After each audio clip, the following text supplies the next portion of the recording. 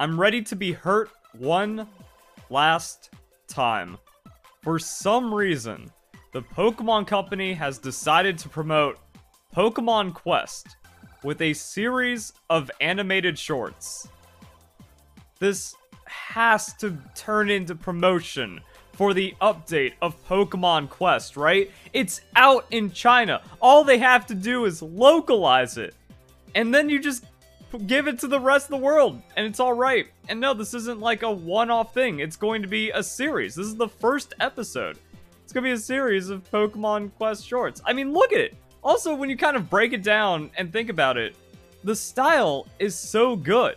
And there isn't any reason to not have multiple generations by now.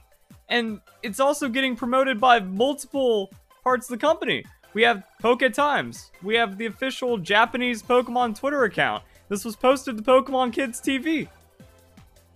It's Pokemon Quest content after just not doing anything with it for almost 5 years, and we're going into summer.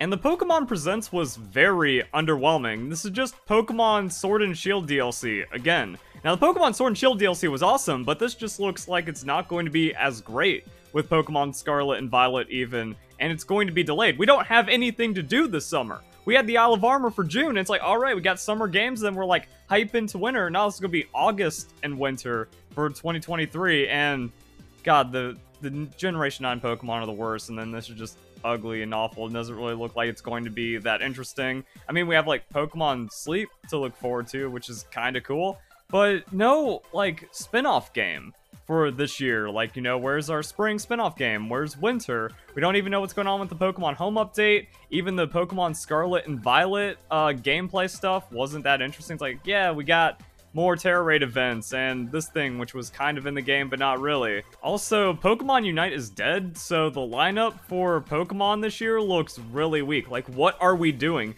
until 2024, and how does that, like, play into the rest of the Nintendo Switch lifespan and stuff? So you know what we need? We need one of the greatest Pokemon games ever. Like, that is the reality of Pokemon Quest. It has turned into one of the most beloved Pokemon spin-off games ever.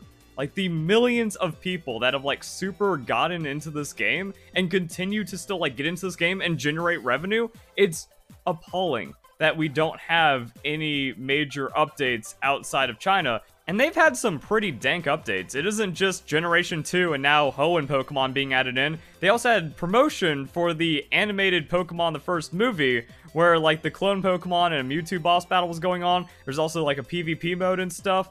And, like, you're seeing this happen, and it's Chinese only, but why?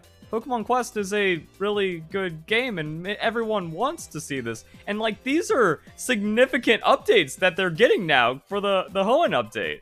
We have new ingredients being added in, which also has, like, just a mass Pokemon mechanic. Oh, the farming for that would be super epic. That's how you get the legendary Pokemon as well.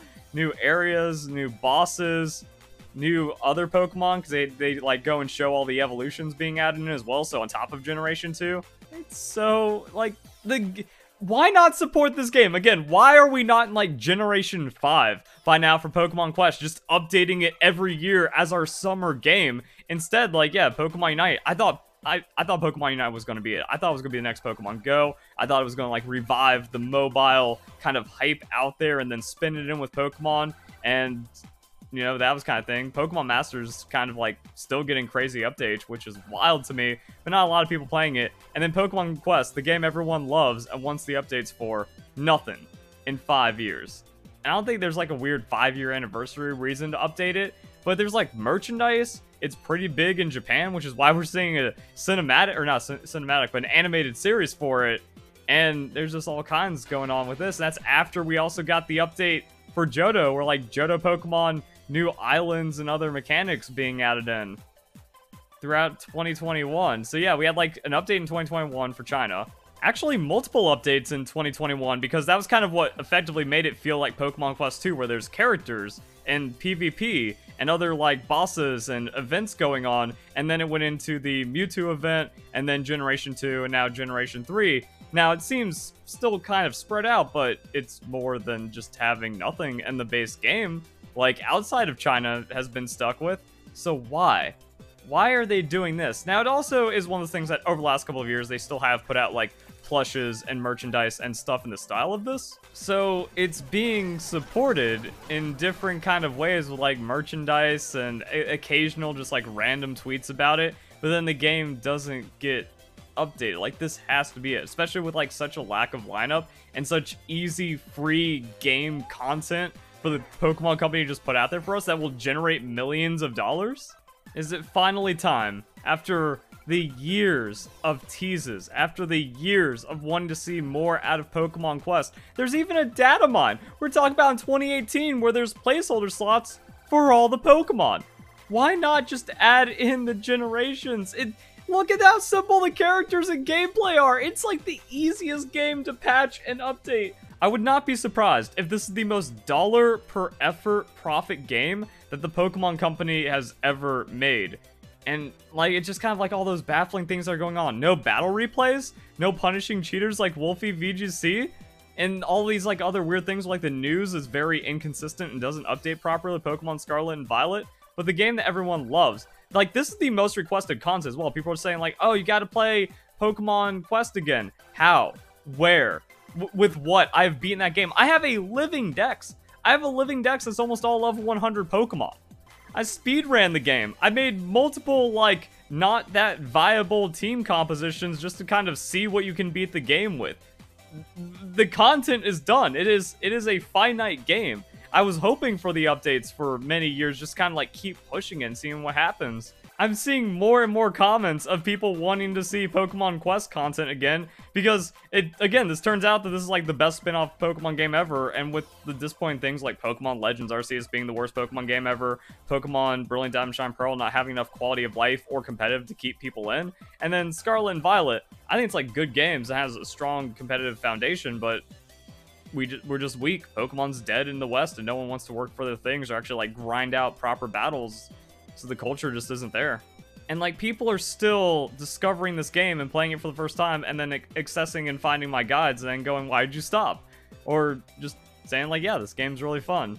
So this coming out of the blue, like, is this a teaser? We've seen the Pokemon Company do it before where it's like, oh yeah, this merchandise, this anime thing is lining up to a new Pokemon reveal, like Dusk Lycanroc, but also like mythical Pokemon and other generations and stuff. Like, it's happened before.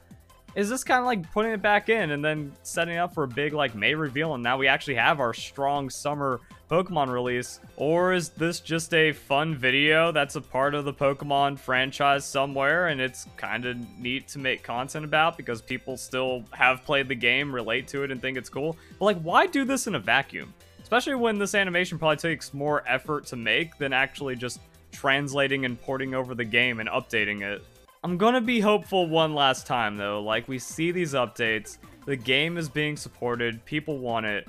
The Pokemon Company has to see that and then realize like that's what the people want, and you're kind of screwed if you don't do it because we don't have much else, especially like going into 2024 where you just keep updating Pokemon Quest in any downtime and everyone's loving Pokemon. So we're gonna see how it goes, but maybe there's actually some hope for summer, and at least I can give you that. Hope you guys enjoy the video. Hope you all have a nice day. Thank you very much for watching.